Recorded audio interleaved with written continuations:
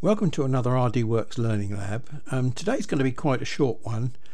I'm now getting quite excited about my new 60-watt tube that should be arriving in a few days' time. And in preparation for its arrival, I decided I would make the extension box that's needed, because my tube is going to grow from about 800mm out to 1200mm. And the machine is probably only about 1000mm wide, so I've decided to go for something like 350mm extension tube. Now normally you'd make this out of, possibly I've seen people making them out of plywood. If you buy a proper one, it'll be made from metal. I've got copious supplies of acrylic, as you have probably seen in the background. I'm not going to go through all the details. I mean, there are another couple of drawings that go with this as well. But I'm going to just go straight to the machine and we'll take a quick look at cutting, and then we'll get on to building the thing. Well, they all cut and fell out very nicely. Well, with the previous pieces, I wanted everything to drop. Now I'm going to cut two large pieces next, or they're one piece out of each sheet, and I don't want the pieces to drop this time. So what I'm going to do is put some support pins, just a few support pins in the middle here, just to hold it up while it's cutting. And I don't want it to go off balance either, so I shall just put 2 rows of pins in so that it remains stable. Now I'm cutting this at about 4mm a second. It's quite slow, but I don't want any risk of it not cutting, so if you watch, that the pieces are just blowing out. It's a bit ironic really, because I'm using this dodgy old tube that I've got in here to cut an extension box for the new tube. It's a bit cruel really, because it's almost like making this poor old tube make its own coffin. As you noticed, I set the pins up beforehand on my pin bed here so as to support both the outside of the job and the job itself. So now, hopefully, when it comes to do the last little bit of the cut, nothing will drop. It will all sit nice and level.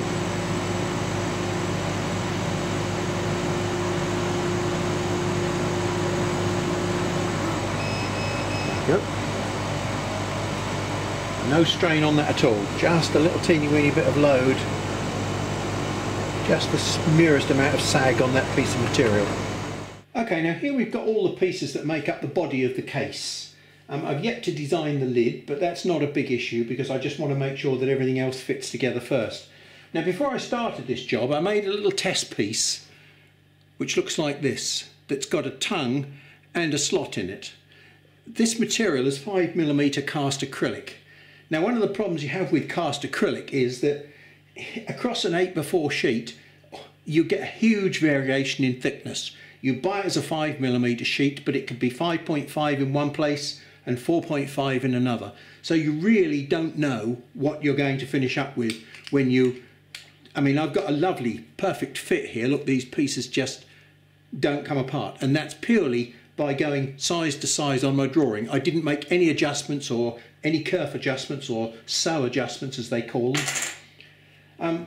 So we're going to put this together, and I suspect that one or two places I can already see that the material is thinner than I'm expecting, and I suspect that some of these holes, which are the correct size, will be too big for this material. But it's not a problem because it'll all just hang together, and then I'll just put a little bit of glue on it and it'll just be rock solid. Push together. Oh, that one has to push. That's good.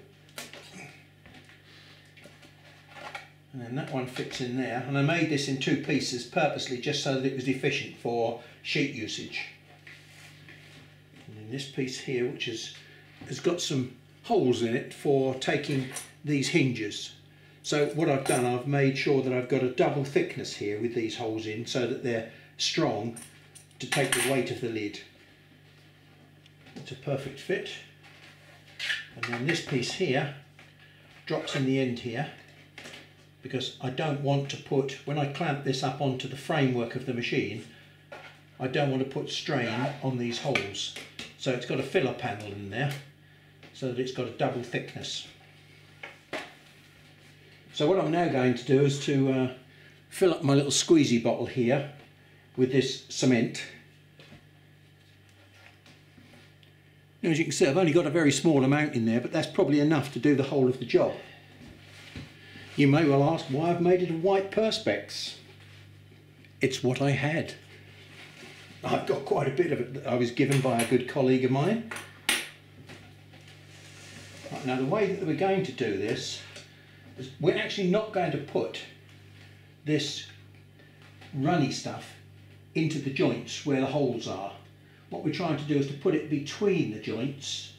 It will actually, if I push this down, it will actually, by a capillary action, it'll run underneath. Turn it upside down and suck in the air, and then I can squeeze it and run it along the joint. But I will now have to sit here for about 2 minutes and hold this joint together with pressure on it. Anyway, I'm not going to bore you with all this gluing, so we shall reconvene when it's all stuck together. So now I've made the lid for this extension box. All that remains to be done basically is to fix it in place with a couple of hinges. I'm going to use a M4 countersunk screw, but I'm going to tap the holes.